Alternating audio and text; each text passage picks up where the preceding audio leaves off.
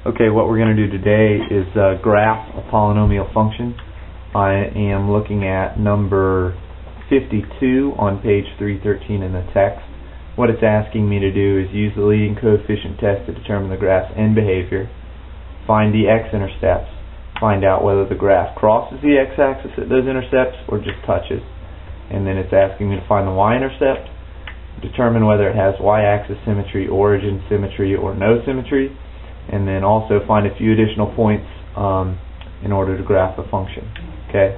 The first thing I want to do is I want to get it into a little bit better form, so I'm going to take f of x here and get my leading coefficient out front there. Okay. Now just looking at it, okay, I have an odd I'm an odd power up here, and then I have a negative leading coefficient. My leading coefficient is -1. So what that means is, just by looking at it, okay, I have a graph that rises as I go to the left and falls as I go to the right. So it's going to look something like that, okay? The end behavior on the left is that it's rising. The end behavior on the right is that it's falling, okay? So now what I want to do, what it asks me to do, is find the x-intercepts. In order to find x-intercepts, I'm just going to set this function equal to 0, okay? So now I've got 0 equals minus x to the 5th minus x cubed plus 6x. Okay, now what I want to do is I'm going to factor out a negative x from here, okay? So I'm going to go negative x. I've got x to the 4th plus x squared minus 6, right? This is a minus 6 because I factored out a negative x. If I took a negative x times a negative 6, I get a positive 6x. And what I've got inside the parentheses here looks like the product of two binomials, so I'm just going to go minus x, and it looks like I've got x squared, see, multiplies to minus 6, adds to plus 1. I'm going to go plus 3 minus 2, right? So if I were to FOIL this out, sure enough, I get an x to the 4th, I get a plus 3x squared, minus 2x squared, that's going to leave me with a regular x squared, and then a minus 6. So I'm good. So when I set that equal to 0, now I've got each individual component, and I can set each one to 0.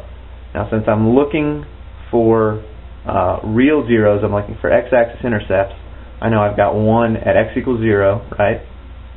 So my x-intercepts are going to be x equals 0.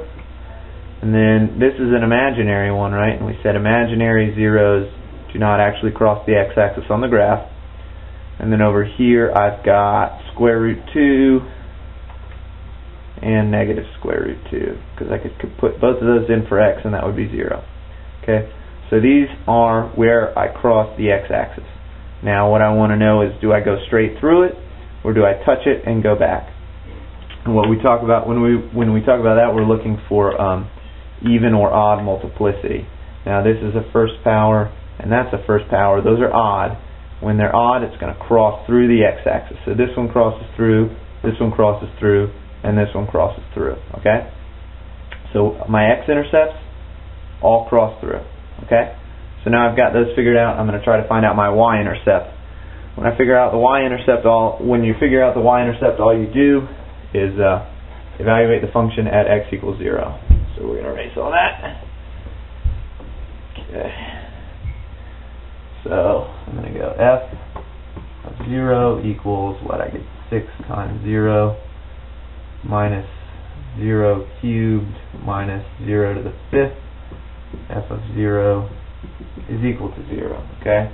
So that means my y-intercept is 0. So I have an x-intercept of 0, y-intercept of 0. That means I'm going through the origin. Okay? Okay, so now I know I'm going through the origin. Let's see. Determine whether the graph has y-axis symmetry, origin symmetry, or neither. So the first thing I'm going to do is, because I suspect we have origin symmetry. If you have origin symmetry, that means the negative f of x is equal to the f of negative x, right? So let's see. I would have, if I had f of negative x, that would be negative 6x plus x cubed plus x to the 5th. And if I were to just take the negative of this entire function, distribute a negative in there, I'd have negative 6x plus x cubed plus x to the 5th. So yes, I have symmetry about the origin. Okay? So that was the test. And then let's see. So let's try to figure out what we've... Okay, now to graph it, I'm just going to use what I know about the graph and I'm going to put it on here. Okay, so I've got some axes here. Okay, now I know I pass through the origin. I know I pass right here at negative square root 2 and over here at positive square root 2. I know over here at the end I'm coming up, right? That's my end behavior. I rise to the left and I fall to the right. So I know that about my end behaviors. Okay. So now in order to work this out, right, I have to turn around somewhere around here, right? And then I have to turn around somewhere up here in order to make this continuous. And then I'm going to go through the x-axis like that. I'm going to go through the origin like that. Okay. So what I'm going to do in order to do that, looks like I'm going to turn around right about here at about -1 and +1. Again, the more specific I want to get with that, the more points I would plug in to figure out more exact values. So we're just going to plug in -1 and I get 6 times -1 minus -1 cubed, which is -1, minus -1 to the 5th. So this looks like it's -4. So I'm going to turn around right here at 1 minus 4. And so we're going to do like that. And then if I've got symmetry about the origin, when I plug in 1, it should come out to be 4. So I got 6 times 1 minus 1 to the 3rd minus 1 to the 5th. Sure enough, that gives me +4. So I'm going to turn around up here, +4. And that's what my function looks like, okay? Again, I'm falling to the right down here towards the end. Go through those points, and then I'm rising to the left.